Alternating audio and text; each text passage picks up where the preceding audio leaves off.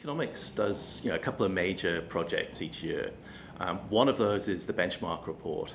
And basically what the benchmark report is, it's a collection of data, charts and information that we pull together and try to make a compelling case for why you want to do business with Australia.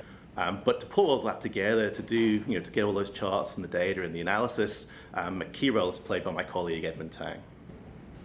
It's important work. I like the work, particularly the environment in Australia, to work with all the different teams across a whole organization.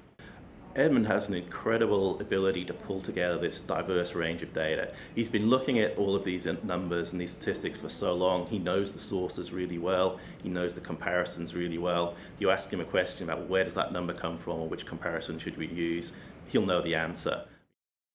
The context in which we're talking about the report changes quite a lot. So if you think a few years ago, the kind of context would have been big resource boom, high investment rates that were driving domestic growth in the Australian economy, high terms of trade, a very strong Australian dollar, which had implications for our competitiveness outside the resource sector, and a global context, I guess, in the immediate aftermath of the financial crisis, where you had this two-speed global economy.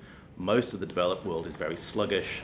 Much of the emerging world, where Australia is trading in particular, led by China, is very dynamic. And that was kind of the context. If you then think about where we are now, you can see that that context has changed quite a lot. The investment boom is coming to an end.